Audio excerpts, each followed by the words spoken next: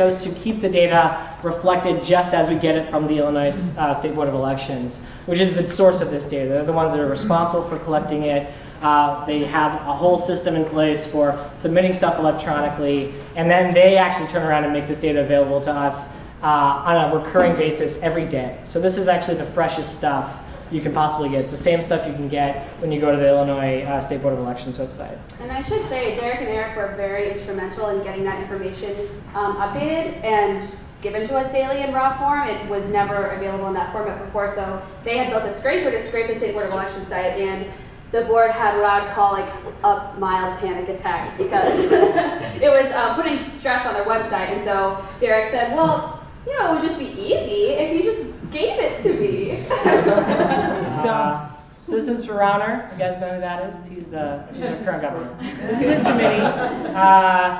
Rauner has the most money. He has $19 million on hand right now, FYI. He also raised a total of $86 million for his campaign, which which is the most we have on record, actually, of any of these committees.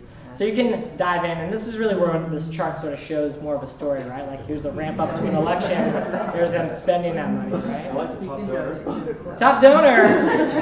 This happens too, right? Self-funded campaigns. So we bring that right up to the top.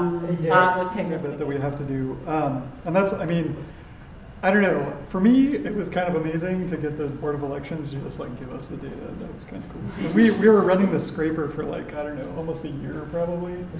To do the older version of this, which was just a bulk download site. So anyways, that was fun. One of the things that we discovered when we were exploring this data is that it's super easy to get carried away adding things. Because there's a lot of ways to slice this up.